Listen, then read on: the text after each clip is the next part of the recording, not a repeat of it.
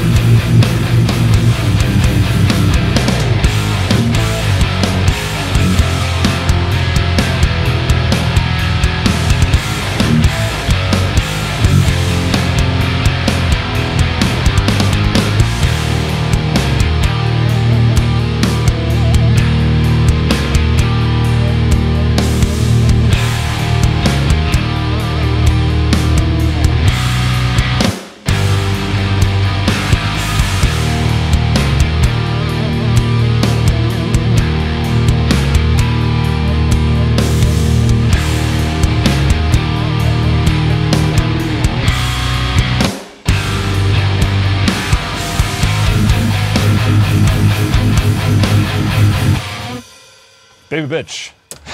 What's up, everyone? Welcome to Sunday with Ola. Sunday number 15, I think. I know you guys have been waiting for this Sunday, and I'm here to deliver. Just have to get rid of all my gas. So what's up, guys? Damn it. This has been the first full week for me getting back to my job 100%.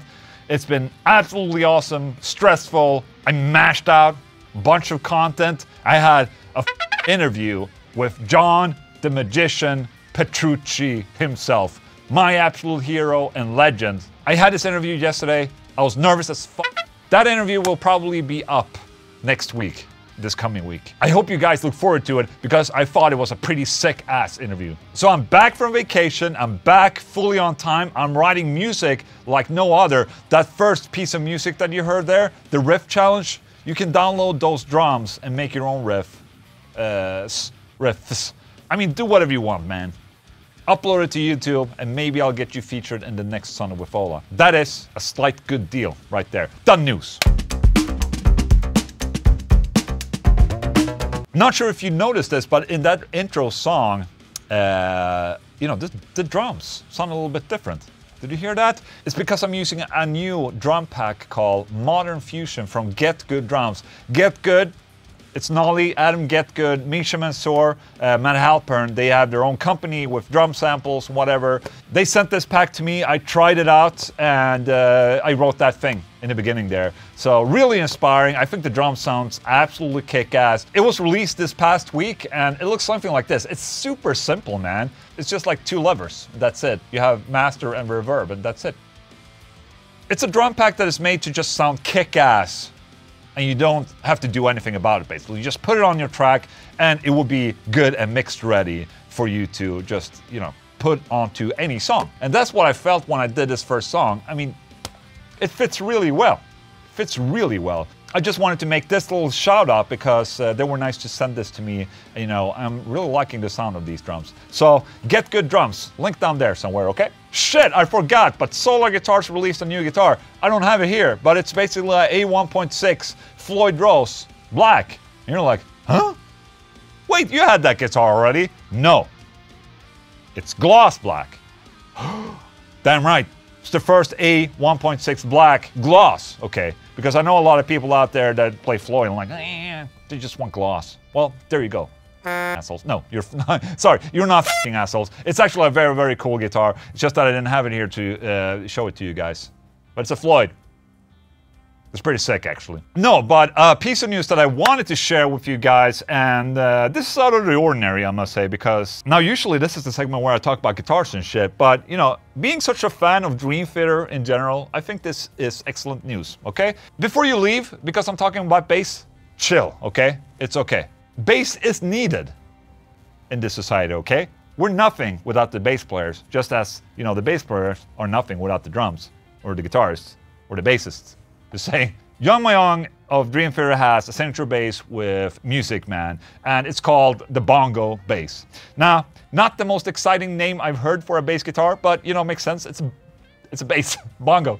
But yeah, I thought we would check out this video together because I think there's a couple of different really cool things about this that I thought was actually pretty cool. Now, it's a 6-string bass because obviously you need 6 strings to play Dream Theater, but it's on a 5-string nut and with a 5-string width to the neck. So all the strings are just a lot closer to each other, and supposedly it's going to be a lot easier to play.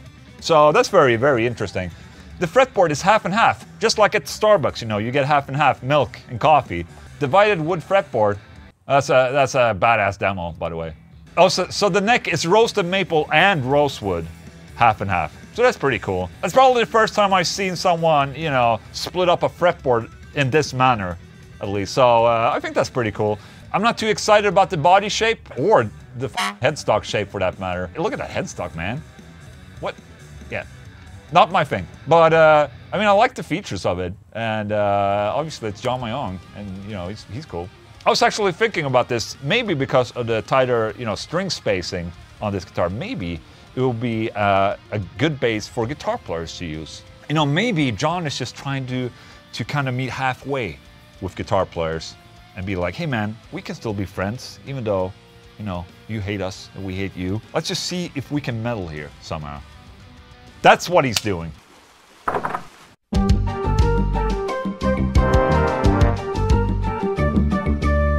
Since I tried my, you know, skateboarding skills back in my FAQ, you know, I've been starting to ride my skateboard to and from the office. And now I take the skateboard everywhere. And it's dangerous. I'm not wearing a helmet. I'm not really being a good, responsible human being, but at least my daughter's wearing a helmet. Okay, are you ready?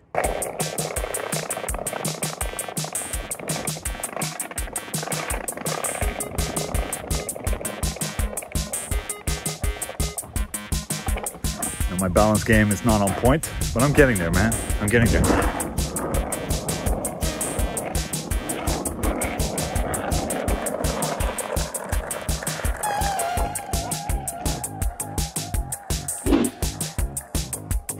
If you ever saw Goofy riding a skateboard, that's how I feel right now.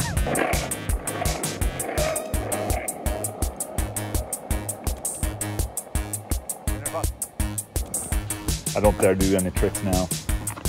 I need a helmet and some real protection for that, but it's fun. It's fun. I feel old, but it's okay.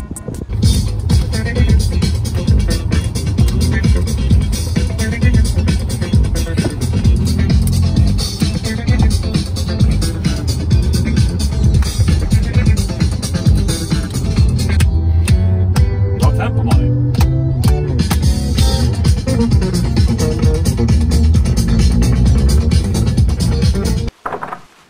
Alright, so for this week's Sunday challenge, as usual, you guys are absolutely batshit insane. God damn, you guys are awesome. It just makes me happy to see that there are more and more contributions for every week, so thank you so much for that. You guys are awesome. For today's Sunday with Ola Riff Sunday Week Riff Challenge, I picked this guy, Peter Fredlund. Let's watch it together.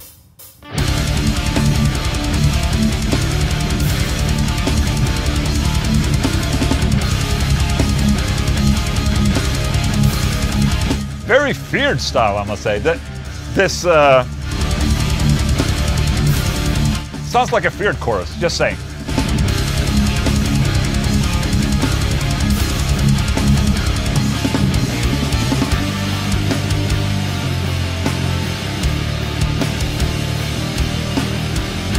I like this. Now it sounds like Rabea. Unfortunately, Peter is Danish. God bless his soul. Of course, I'm just kidding. You guys are okay in my book, okay? Chill. I'm just trying to be funny. This is menacing. I like this.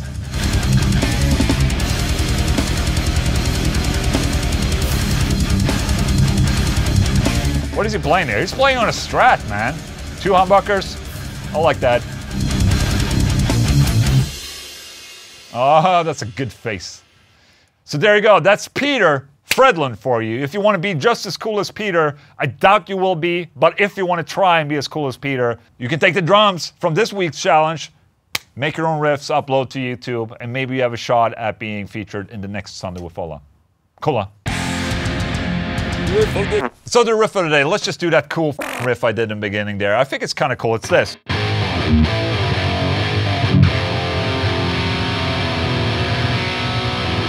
Simple as f, right? Well, you need a guitar tuned to E flat. This guitar is in E flat. Don't ask me why I tuned this guitar to E flat, but it's in E flat. The important thing with this riff is that you make the slides happen, okay? Look at this.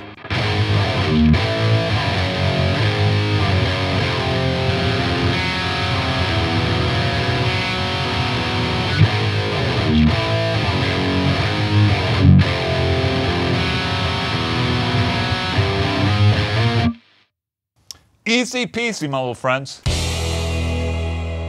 Ola Tasting Shit.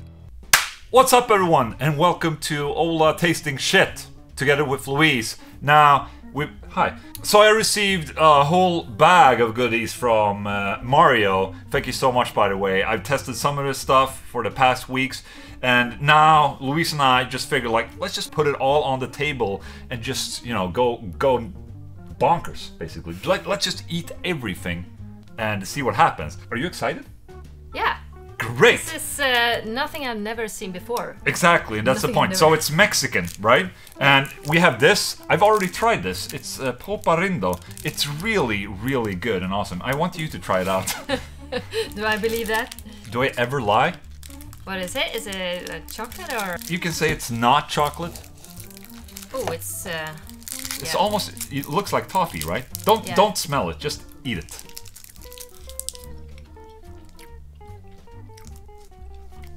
Taste. Oh, raisins. That's what I said. Concentrated raisins. Yeah, but it's very Shitty? sour. No, it's very sour. Sour, Ooh. yeah. I think it's because Maybe hot? someone told me Mexican likes to have spice in their This is candy. really spicy. And Poparindo, it's the pulp of tamarind. Ooh, yeah. Was it good? Yeah, I don't think I would eat like a full box of them. As candy? No. Like on the Friday evening, you're like, oh, let's pop this Netflix movie on and have some Poparindo. I think this is too spicy for me. I don't eat a lot of spicy food, so yeah. All right, Poparindo. It wasn't bad though. Yes, Poparindo. We gave it another shot. It was interesting. It was interesting. That's a very political way of saying I it. said this for my sister. I think she would like it. Okay, let's do this. This is oblias, which I guess are, you know, oblater. Oh, exactly. I guess you put them under your tongue and then you sing a song or something. We're not frequent in the church activities, let's just say that. It says con leche, so that means it's milk. I hope it's milk caramel? chocolate, right? Okay.